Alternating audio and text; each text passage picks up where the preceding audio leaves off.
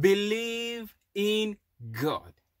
Whatever you do, believe in God. There are people in this world who have placed their faith, their belief in the systems of this world. They believe in a lot of things. But my brothers and sisters, do not believe in your job, because today you can have that job, tomorrow it can be taken away. But believe in the God who gave you that job. Believe in Jesus. Believe that God will give you even a better job. Even more, He will make you a boss. Believe that God will provide for you a company for yourself, that you will start hiring people. Believe in God that you will stop living in the car and He will provide for you a house. Because I know there are some people who are watching me right now that are homeless. But believe in God that you will get out of that situation. Do not place your faith in people, because people will disappoint you.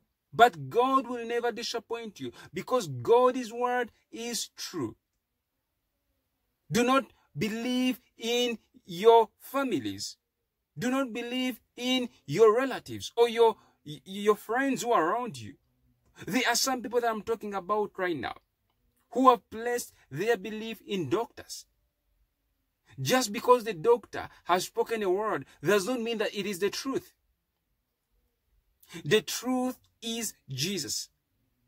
When the doctor speaks a word about your health, yes, it may be true that you have that disease. Yes, it may be true that that disease is weakening you. It has made you ill. But go back to the word of God. What does God say about you? That by His stripes you were healed. That means healing had already taken place.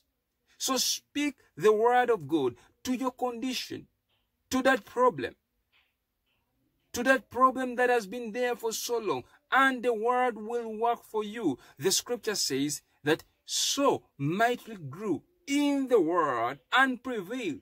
So the more you grow in the word, you will prevail. Meditate on the word day and night. Do not let a day pass by you without meditating on His word, because it is the food that you need. Brothers and sisters, believe in God. Today's word is from the book of Genesis chapter 15, verse 6 to 7. Genesis chapter 15, verse 6 to 7. It speaks of a powerful man of God, a faithful man of God who believed in God. And the scripture reads, Abraham believed the Lord, and He credited it to him as righteousness. He also said to him, I am the Lord who brought you out of Ur of the Chaldeans to give you this land, to take possession of it. Powerful statements that are spoken out, that are written down.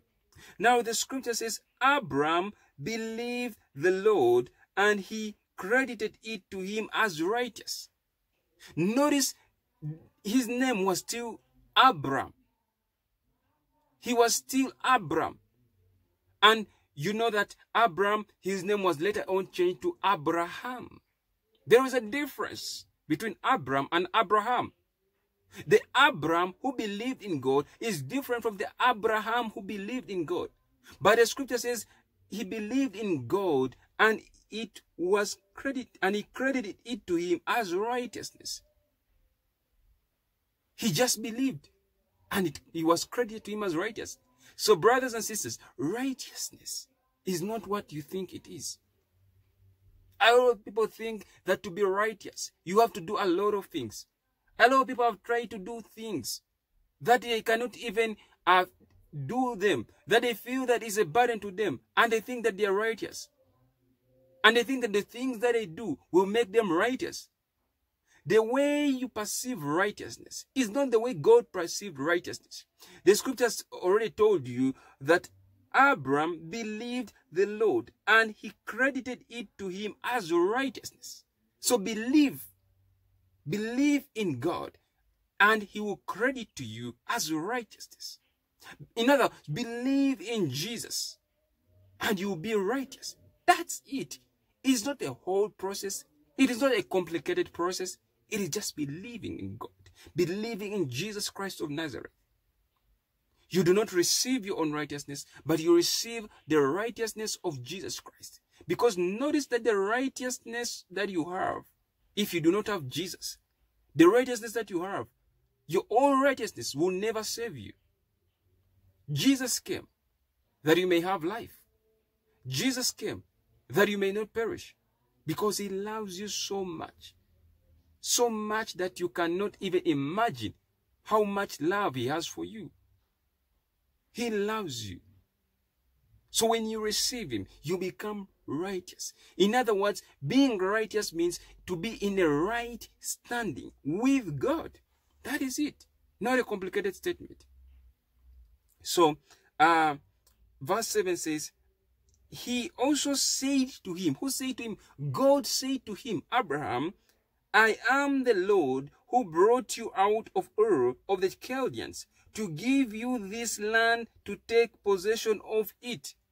Probably Abraham didn't know that it is the Lord that brought him out of the land of the Chaldeans. Some of you have been in a land of the Chaldeans. You have been in a land where people are diabolic. But God is reminding you, God is telling some of you that he will take you out of that land. And some of you are out of that land. Some of you are out of that thing. You may not even know that it was God. Sometimes the things of God, we miss them out, that it is God. We miss the signs that it is God who has done it. We easily forget him. We may think that it is somebody who has done it for your good. Just because you met a stranger who was of help to you, who gave you a word of encouragement, it may not mean that it is that stranger who's doing it. Yes, he is doing it, but God is using that. Can you recognize God in the midst of your storm?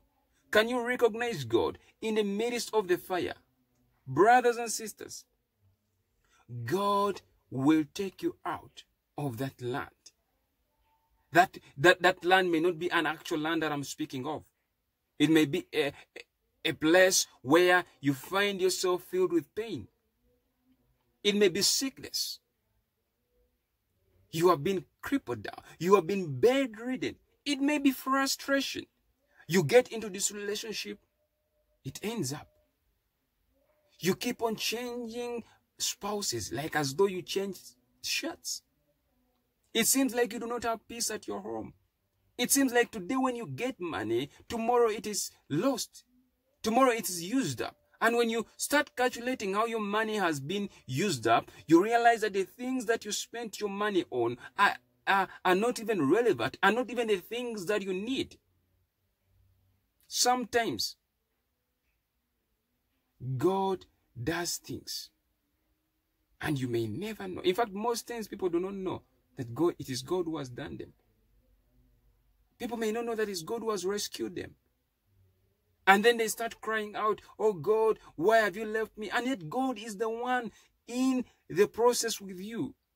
When he sends that person to speak a word to you, when he sends that person to direct you, you may not recognize. But until you develop your ability to discern the voice of God, you will thank him for what he has done.